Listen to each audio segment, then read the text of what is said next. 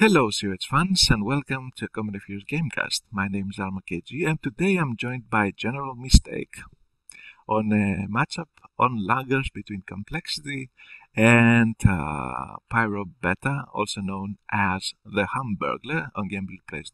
GeneralMistake, it's your stage. Hi, I'm GeneralMistake, and I'm doing my first appearance here as a co-caster. I do the stereotypical German guy here, and give you some impression of the PE. I'm watching Complexity, and be prepared. I'm pronouncing the stuff how it's pronounced in German, mostly. Yeah, you give me a lesson in German pronunciation with your reply in a previous shoutcast thread I had made, and that was well received, I guess, although my knowledge in German is rather not so decent at all. So we are paused at the 5-second mark, and we will be unpausing in 3, 2, 1, go. 6, 7, 8. Okay, we are synced up. Yeah. Complexity, of course. The German player, PyroBeta, that is a Smurf account, opens with a rather usual barracks first, not any fancy 4 ES opening, followed by snipers or anything like that. So we most probably will be seeing the first rifleman coming out of the barracks pretty soon.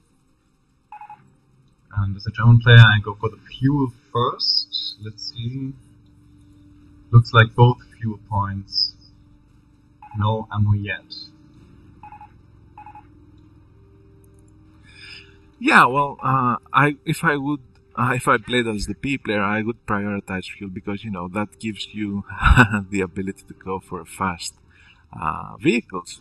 On the other hand, when playing as the American player here, as the PyroBeta guy, I'm pretty certain that he is going to be rifle stalling if he feels underplayed in the field, or otherwise, if he feels confident enough, he will be most probably getting some upgrades for his riflemen, most probably bars first, since that would give him even an increased rate of veterancy gain.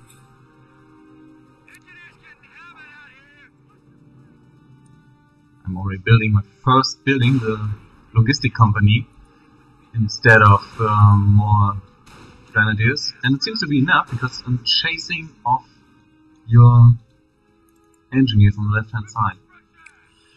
Yeah, well, engineers were trying to cap the high munition point to the west portion of the map, but they really stand no chance against, of course, a Pigren squad upgraded with a G43, and so they had to retreat, and most probably this will follow up with a change of focus by the American player, since that will make him focus more on the east portion of the map.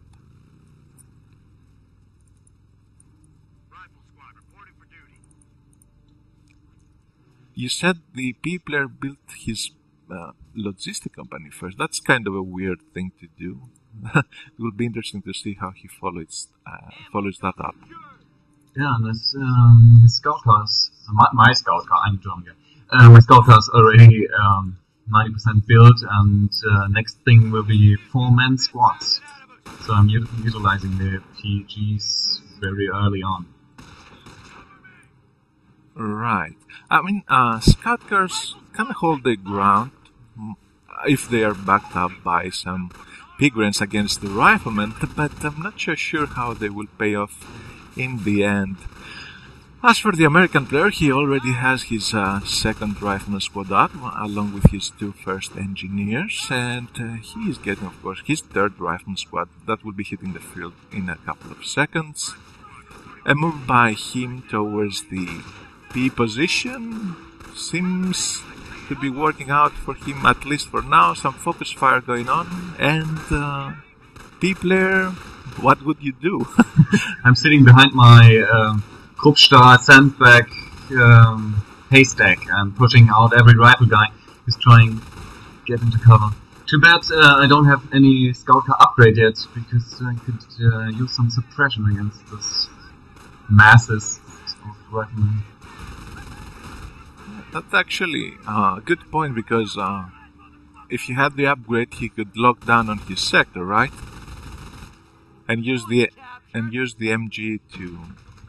It has increased suppression when it's locked down. A lot of suppression. It's like 1,400% more suppression or something. It doesn't do much killing, but the suppression is pretty good.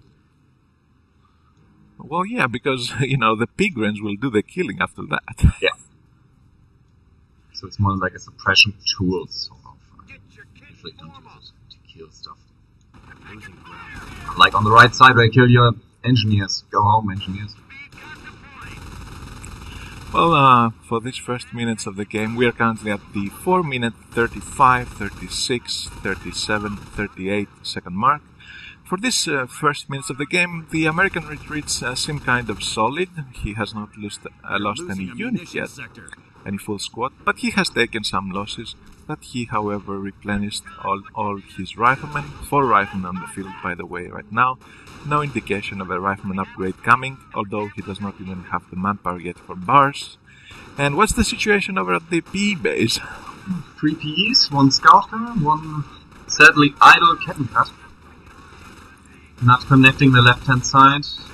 You've disconnected half my territory. And basically halving my fuel and ammo income. And now I'm sitting in this house. Because it's nice in there. Yeah, exactly. As you said before, the P player focused on the logistic company upgrades. He got his scout garage, he got his increased squads out, increased squad sizes out, so he will be utilizing that P grants much more than you would otherwise with 3 members. And this scout car seems to be paying off for the moment being. However, he needs to be a little bit more careful. Rifleman and the American player just uses the bulk of his riflemen to move and push the pigrens out of cover, which seems to be working, but he still has to remember the manpower cost of all these losses that he takes on his rifleman squad. And the taking indication for the American player is not any rifleman upgrades, he just got his supply yard done, so he most probably is going to be investing in some tier 3 motor pool action with some M8s or AT guns. Yeah, that's what I'm guessing too. I'd like to see if they're going AT nades or even T4 yet. I don't really have the fuel for T4. And the scout car didn't do much damage yet, but it tanked, sort of tanked for all the grants. Which is actually quite good. Now a massive force of big grants moves against a couple of riflemen and some flame engineers. Flame engineers get focused fired quickly, so they have to retreat. A mine being laid there by the engineers, but the big grants. Right hand side. That's right, yeah. No casualties. Mines can't hurt me. I'm just going back home and telling everybody how awesome I am. I did notice all the pigrens coming out with full health, so there must be the defensive operation upgrade up for the E-base, right? Yeah, indeed it is. How do you feel about getting the defensive operations upgrade rather early in the P? Something I do every game actually, unless I do really need the Panzerschreck early on or something. Oh, by the way, there's tier 3 going up now. So I'm guessing Martyrs, since there are no bars. Although you could argue that Martyrs are kind of weak, unless they are paired up with a second Martyr. It's kind of cool. I got no AT yet, and it looks like you're getting an M8 soon. So Martyr is pretty much the only choice now.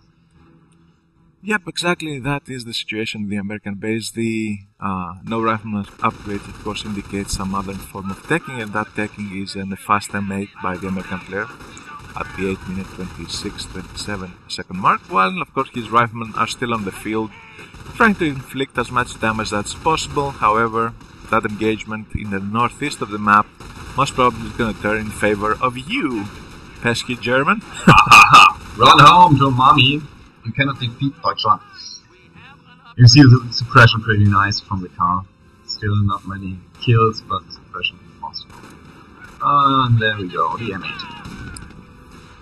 Yep, the M8 has hit the field. That will effectively mean the retreat by most of the bigger squads, and of course the retreat of the scout car, going back to base to get repaired most probably. I'm not so sure about the bigger staying around the M8 for that long, unless there's a Panzer Shrek coming. Is that the case? No, no Panzer Shrek. Nothing yet. I think Tank Destroyer, Tank Hunter is the choice now. Oh, Tellermines. Yeah. Tellermines being led in the middle.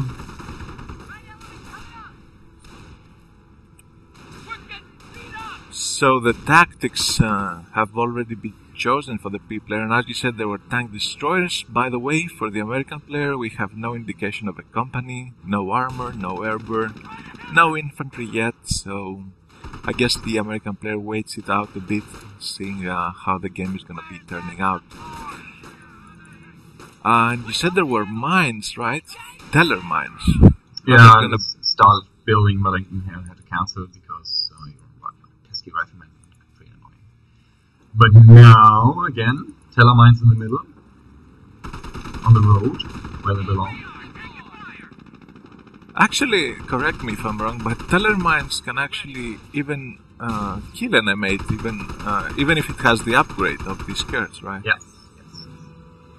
Yeah, they're quite devastating, aren't they? It's the only vehicle on the field, and this road will be traveled.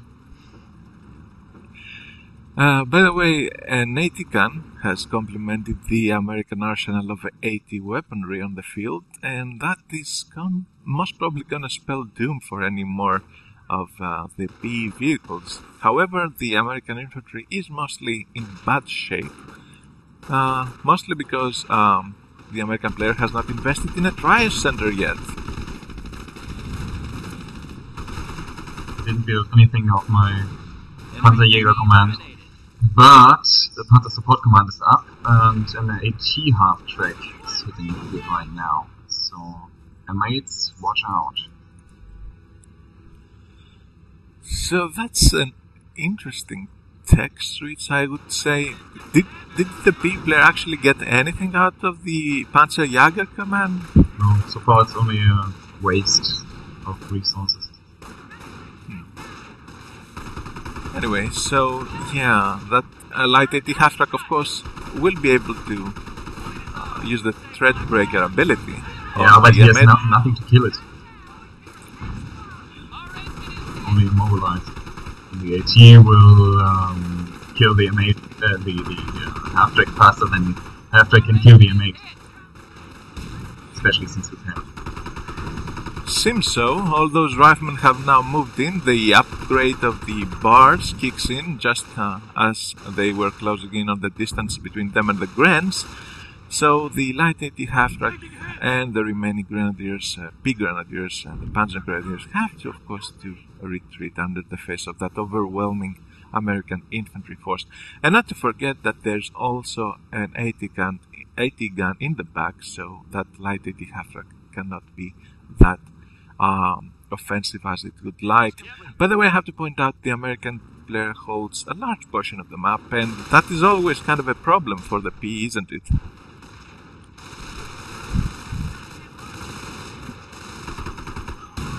We have aerial recon capability. Getting the Thunder Support Command upgrade.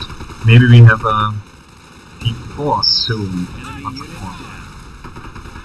This would help with the M8, with the rifleman, and can even circle the AT gun. Yeah, but while all this was happening, the light 80 half-track went down to the fire of the AT gun. However, the big Grens are still trying to push. Riflemen, however, in green cover, will be standing their ground for a while. Big Grens retreating, I guess, back into the defensive operation, healing, in order not to lose much of the manpower there for the P player. The situation now seems a bit actually in favor of the American player. He even got his trial center up. He has not lost any squad yet. He starts getting veterancy on some of his riflemen. He has an 80 gun on the field, an M8 on the field with veterans level 1. What would you do from now on as a P player to counter all that? Yeah, good question. The P4 Panzer IV would be a good choice, but I'm seeing a Hotchkiss being built, and I'm pretty interested how this will turn out, since from my experience the Hotchkiss is pretty much useless. But switching to the left side, all my PGs swarming the field. I'm not afraid of any strafing runs. Why should I? Just clump together. That's always a problem with P and the devastating strafing runs. And by the way, the American player has gone for an airborne company, so... However, the P player has no indication of an airborne company yet, unless he has seen a scout plane being used, that I think it didn't, so yeah. Nothing yet. He does not really know that the American player has gone for airborne company. Oh, now I know. Now the strafe comes. No squad losses, but a lot of members going down. Yeah, need zeal to buff my units life a bit. So you said you feel kind of, wow, the M8 hits the teller mine, the M8 gets destroyed, and some riflemen go down with that as well. To go back to your previous comment, however, you feel that the Hotchkiss is kind of useless. And that is kind of an opinion shared by a lot of P players. So why would somebody use that? Does any of the upgrades actually, is that good for it to be used? With upgun, it can stand ground against an M8, but I think T4 with upgun against Tier 3 is not really a good trade-off. And the Stuka upgrade, okay, provides some sort of artillery, and it's pretty much the only artillery, doctrine-free artillery the PE has, not counting the mortar. The enemy is down to 300 points. Right.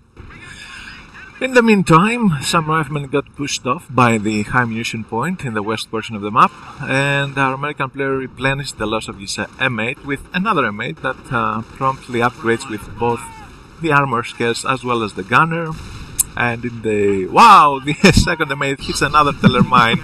So, this M8 investment is not paying off at all for our American player. And he even loses a rifleman squad by the stone house in the west portion of the map. So, losses in these last minutes of the game, which, by the way, we are at the 16-minute, 36, 37, 38-minute second mark, seem to be increasing in numbers, so I'm not so sure if that is going to be turning out good for the American player. That seems to have changed, getting M8s in favor of getting more AT guns, which is kind of safe, but I would say kind of weak against Pigrens, isn't that so? Yeah, the ATs, it's gonna much, I don't know. Maybe expecting an armored car, since seen any... yeah, you have seen the rifles in the field.